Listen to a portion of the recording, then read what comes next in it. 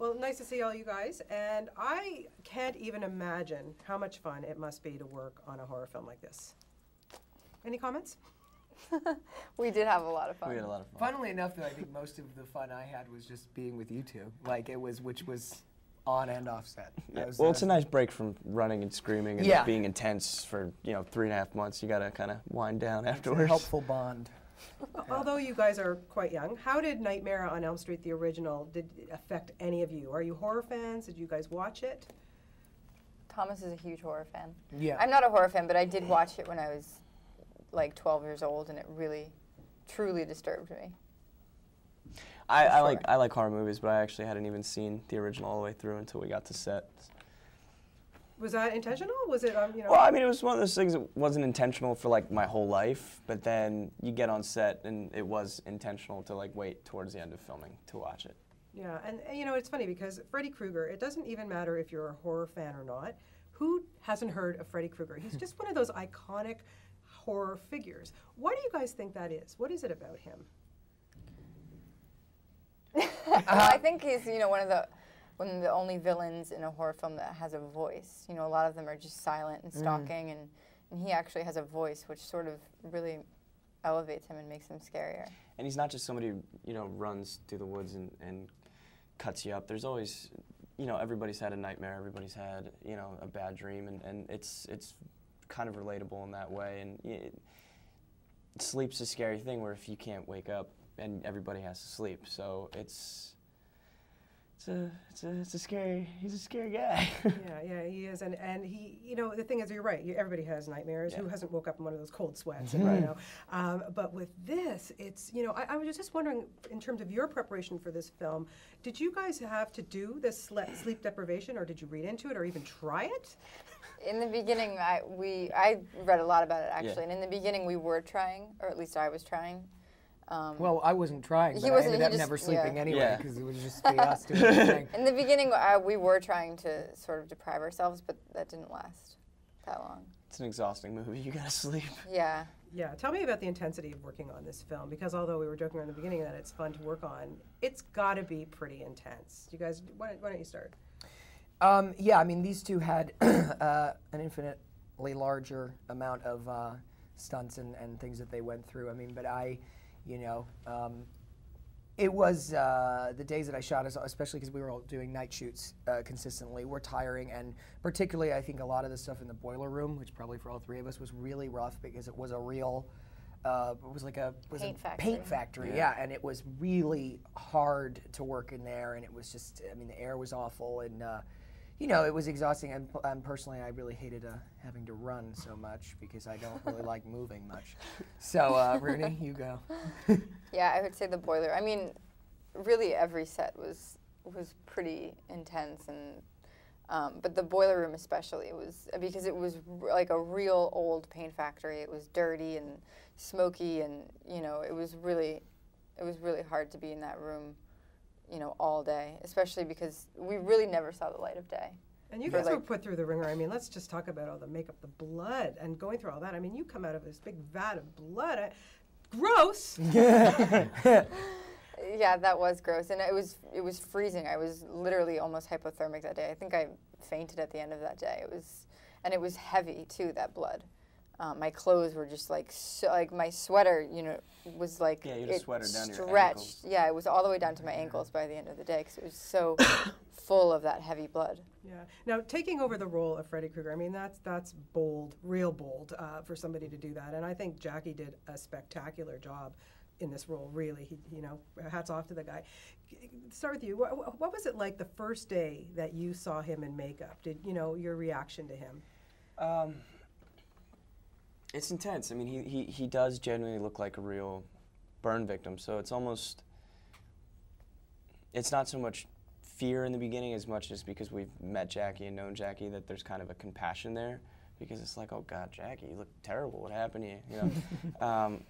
But then once he throws the glove on and gets going, it's a totally different game. But when you first see him, it's a bit unnerving. It's kind of an intense experience. How about for you, Rooney? Yeah, it was very intense, especially the first time because there was so much anticipation building up to it. I didn't want to see him until I had to be on set with him for the first time, but I kept hearing about it, and you know, he would come in his cloak and to hide from, so no one would see his makeup. And I remember like when he took off the cloak for the first time, it was really intense. Yeah, and was it hard because he's such a nice person to play opposite somebody, and you have to be freaked out by this guy? Yeah. Well, I remember when I was hanging upside down and he's supposed to be terrorizing me and trying to kill me, he was like the only one who was like, get him down, it's not fair, because Jackie's so nice. So that was kind of odd. It was kind of a reverse. No, I was never scared of Jackie though, but I didn't do a lot of the terrifying, you know, lying in bed with the claws on your legs and stuff like that. I didn't really have to be a part of, so that was lucky.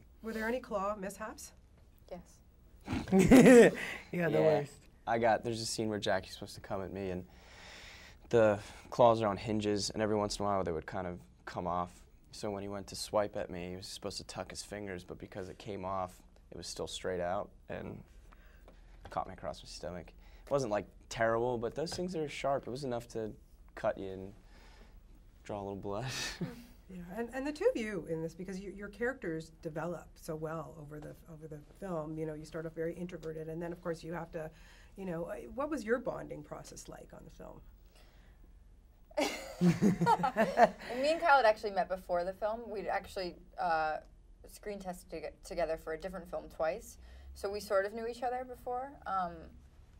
And we all three of us sort of bonded instantly. I mean, literally, like, by the Night second one. day. Yeah, by like night one we were all... Really all, like, we sort of all were sort of kindred spirits. Yeah. Is this the kind of movie that even if you're not being killed off or you don't need to be on set, you want to be there to watch the kills? Yeah.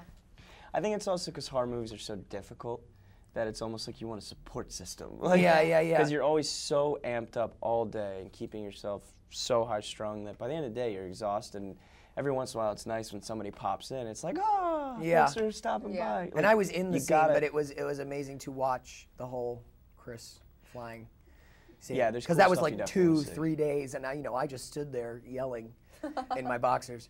But to see how it was being done was just pretty. And of course too, because that scene is such a, like, I remember seeing that scene for the first time when I was like 9 or 10, and being like, and so then being again in that scene was very odd for me. But you know, cool. Yeah, of course, and we know that, you know, there's this actor, Johnny Depp, I don't know, he was in the original, and look, you know. Oh, forget him, this is the new one. I was going to say, look how far he's come from the old Elm Street days. Kyle, you think about that? Let's not talk about it right now. Kyle's a movie star. Well, it's one of those things that the movie's very different. Not very different, but the characters are different. It's just really hard. Like, it's one of those things, it's like his career's developed so much, and it's this amazing, amazing career that when people are like, so Kyle, you've done a couple movies, you're 23, don't screw this up. You know, like, it's kind of unnerving. Like, no pressure. Like the first time I saw, you know, when it came out that I was announced that I got cast, and it was like, Kyle Gallner playing the Johnny Depp role. I was like, oh no. That's terrible. At least it's not as bad as me getting asked all the time, you're the Johnny Depp role, and I have to go, no. No, I mean, Kyle. it's awesome, but at the same time, it's intimidating. Like, he's one of my, you know, he's somebody I really look up to, and so it's kind of tough in a good way. I'm sorry. What do you think is the most important ingredient in a horror film? Like, what really freaks people out the most? You start, Thomas. I would say believability. I mean, I think that, you know, and by that I mean in all sort of ideas of the word, is that you need to believe the characters, you need to believe what's happening, and you need to believe it in your own life, because if you can't put it into your own situation, then it's not going to scare you, then you're separated from the screen. So I think that a lot of the things that really make a horror film work is a truth and just a sort of a singular voice of aggression or of mood or of all that, and I think that this film really does have that. I think Sam worked really hard on that.